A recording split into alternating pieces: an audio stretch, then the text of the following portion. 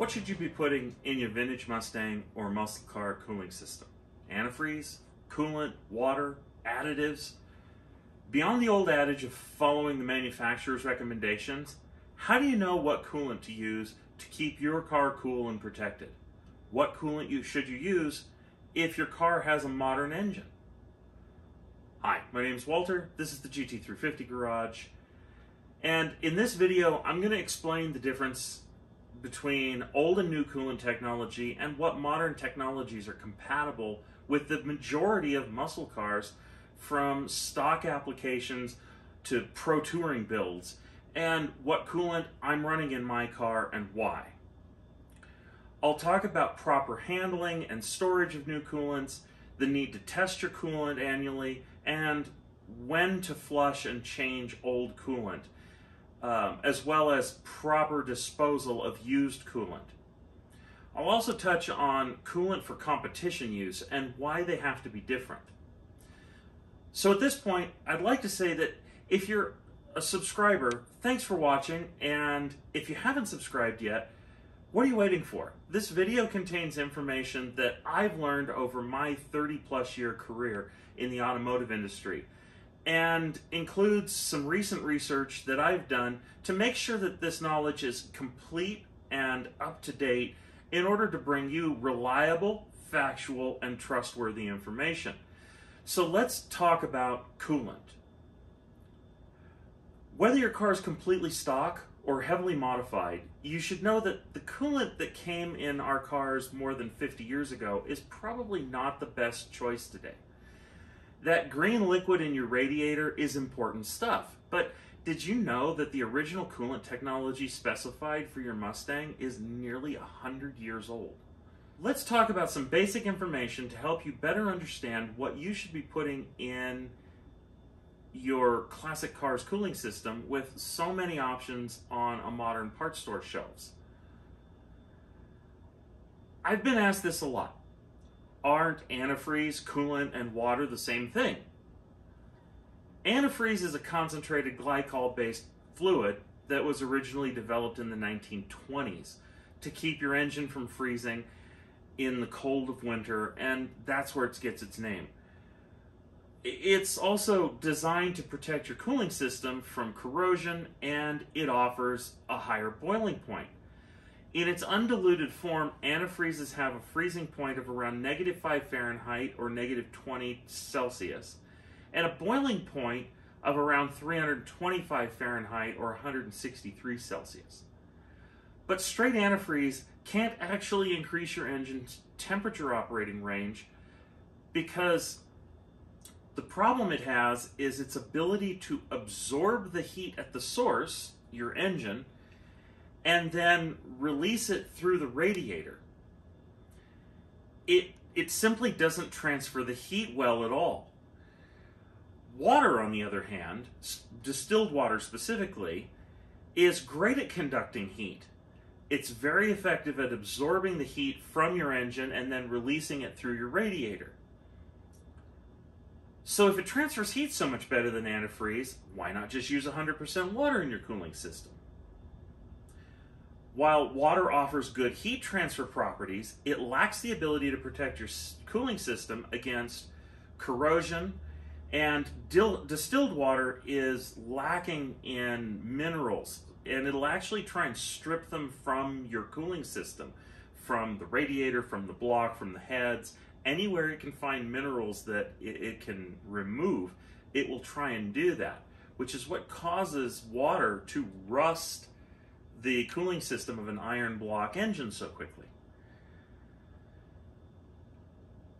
So it also doesn't offer proper lubrication to things like water pump seals. But most importantly, water has a rather high freeze point of 32 degrees Fahrenheit or 0 Celsius, and a boiling point that's lower, 212 Fahrenheit or 100 Celsius.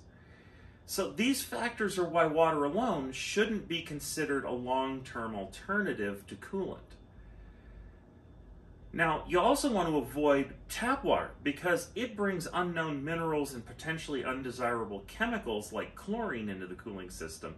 And chlorine and some of these other chemicals don't react well with some of the components in your cooling system: copper, brass, solder, aluminum.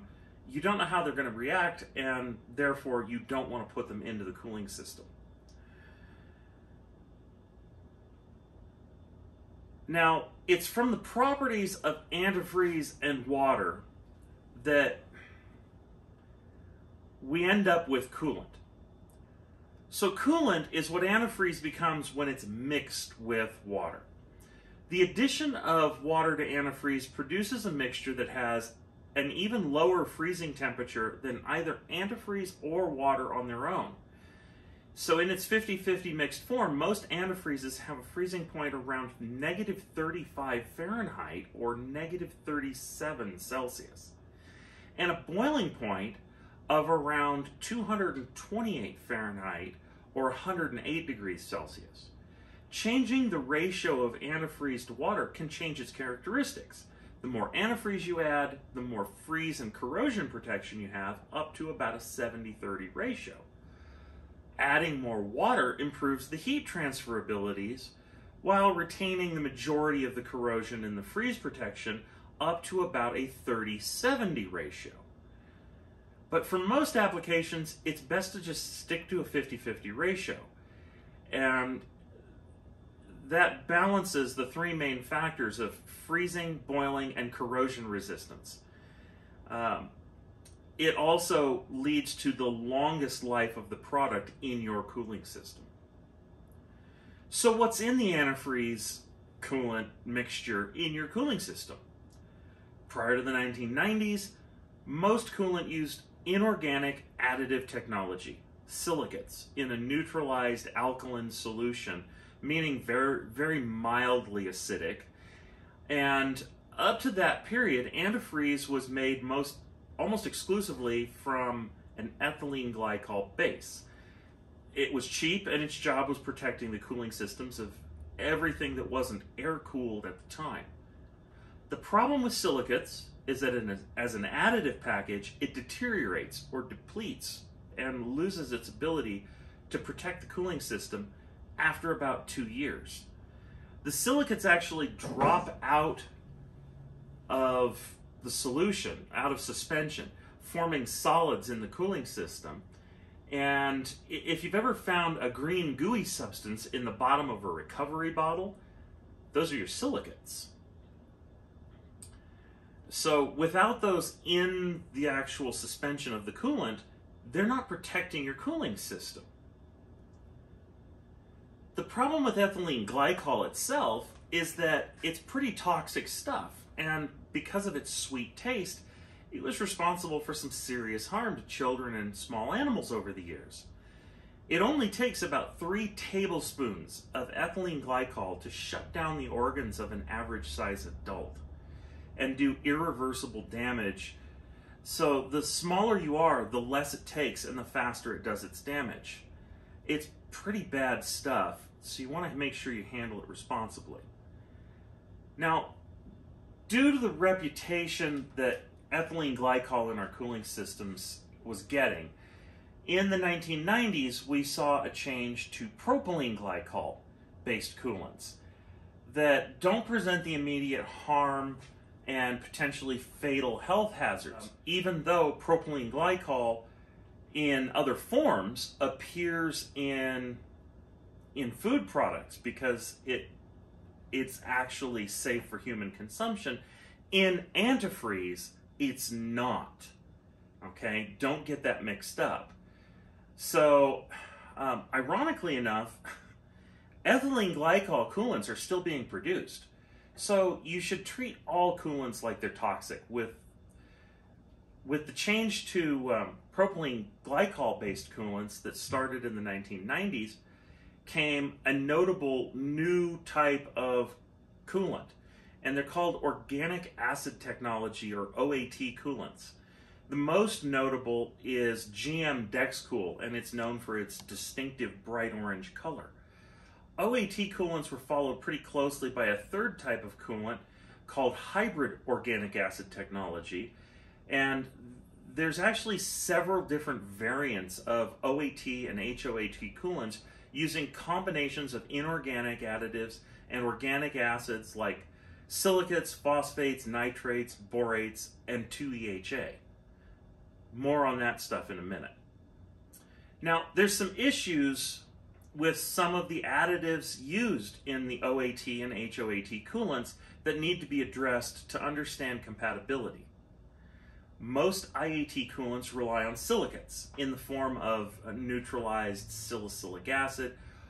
OAT coolants rely on phosphates in the form of neutralized phosphoric acid, nitrates, which are neutralized nitric acid, or borates, which is neutralized boric acid.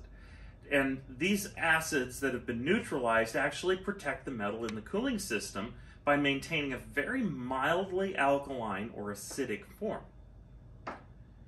Then there's that nasty stuff called 2-EHA, which is short for 2-ethylhexanoic acid.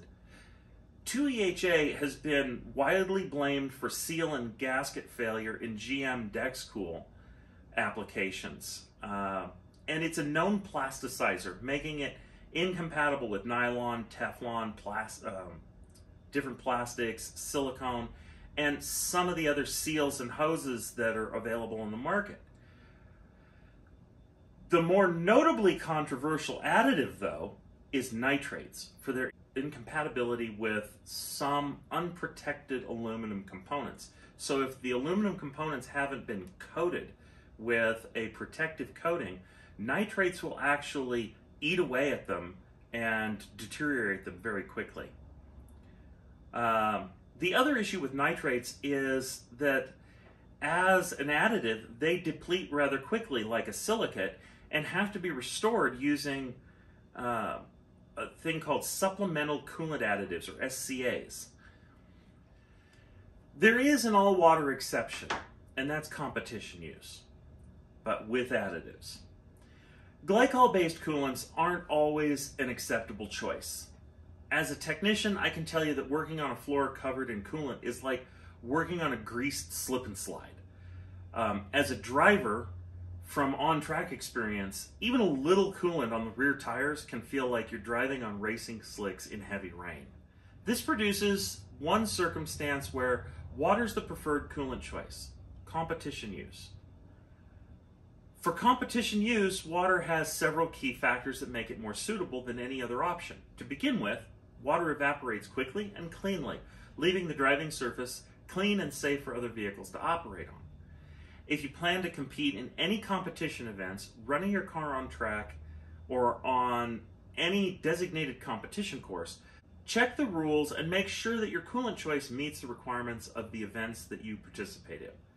Most events do allow the use of additives like Redline Water Wetter and Royal Purple's Purple Ice to improve the corrosion resistance and lubrication properties of the water safely for competition use. Now, some events will allow you to use glycol coolants, but do so at your own risk, because glycols produce a very slippery surface when they're spilled, and they can make the racing surface nearly impossible to safely drive on. If you're responsible for glycol coolant on the racing surface because of an overheating condition or an accident, the event organizer will usually charge you for the cleanup costs, and those cleanup costs can be rather extensive and costly, requiring the use of dry sweep and a bunch of manual labor to get the job done. You'll also be subject to the ire and disdain of your fellow participants for, kind of interrupting their day of fun or competition. Servicing your cooling system. You may have done this 100 times before, or this might be your first time. But it's always worth doing the job correctly, and that includes doing it safely and responsibly.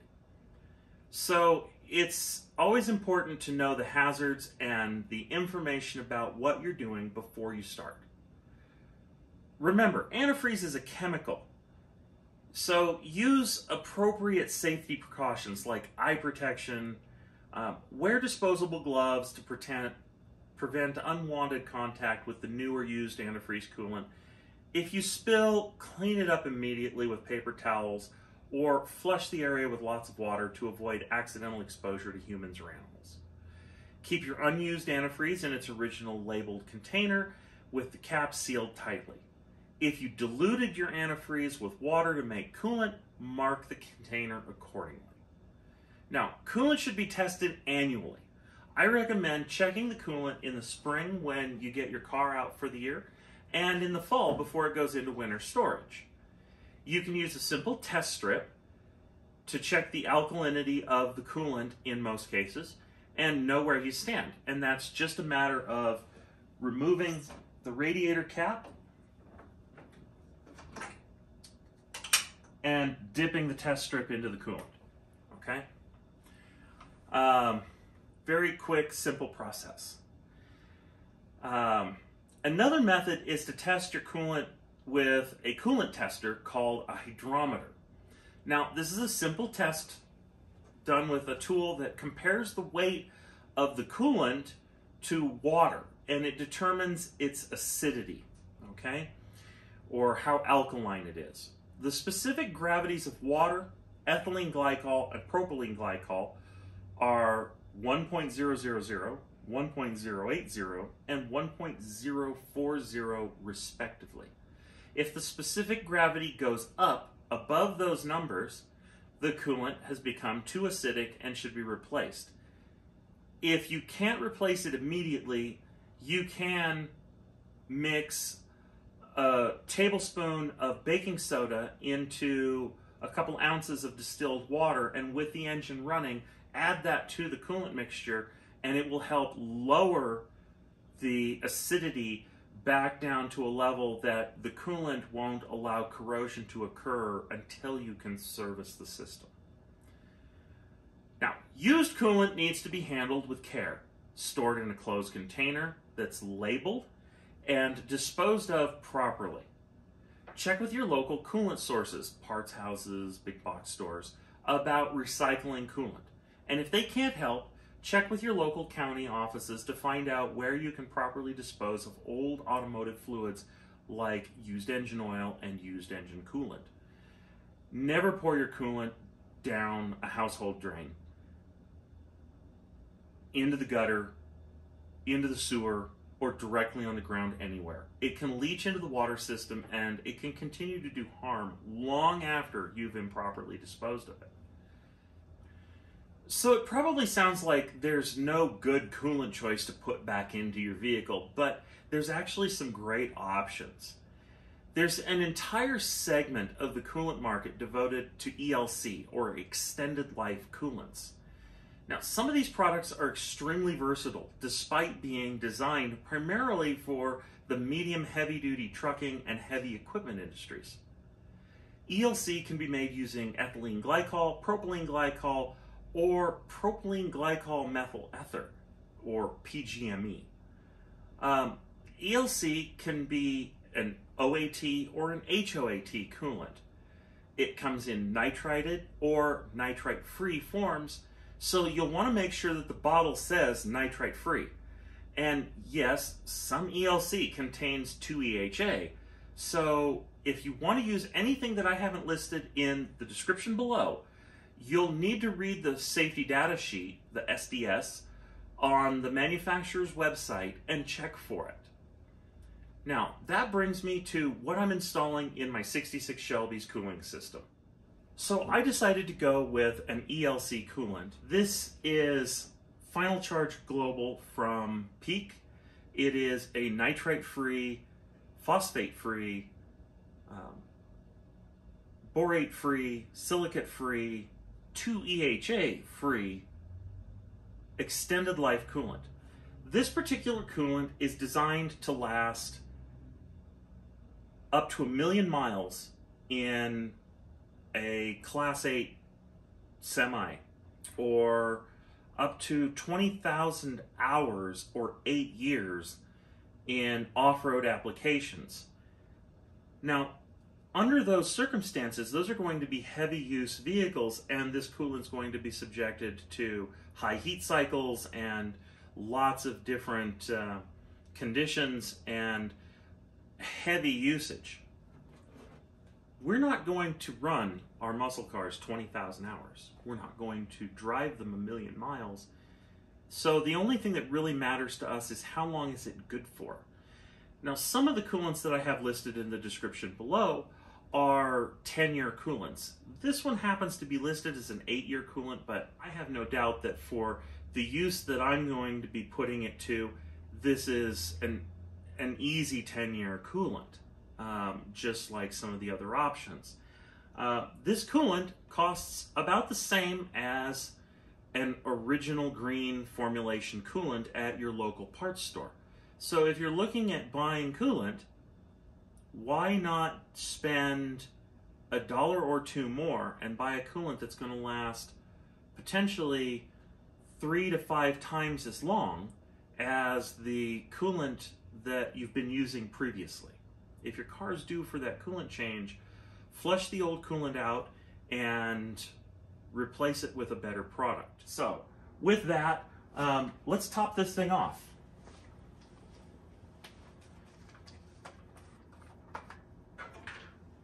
And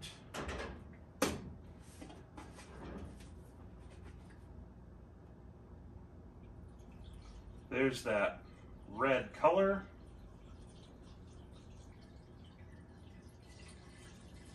You will notice if you spill this coolant that it leaves a white residue, and that's okay. It wipes up pretty easily.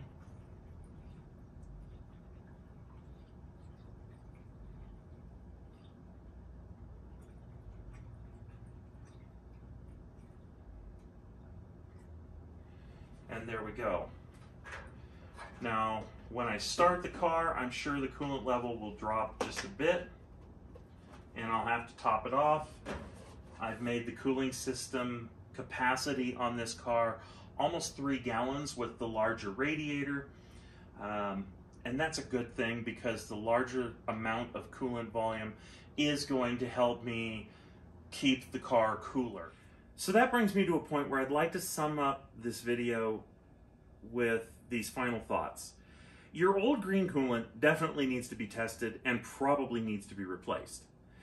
It's time to move forward and protect your car with a more modern coolant technology like an ELC. You want to avoid all variants of DexCool, nitrite-equipped ELCs, and any of the new long-life universal coolants that are being offered for all vehicles. ELC coolants are probably the best balance of coolant performance, cooling system protection, and long life available to be used in your vintage Mustang or other muscle car. Whether it's a basic stock 6-cylinder application to the wildest pro touring build. And with that, I hope you enjoyed the video and find this information helpful and useful. And if you did, give a thumbs up and let me know. I appreciate any and all feedback. If you have any questions about the video, go ahead and ask away in the comments section. I try to respond to everyone within a day. And again, if you haven't already, subscribe to the channel and turn on notifications to get notified of new content when I post it.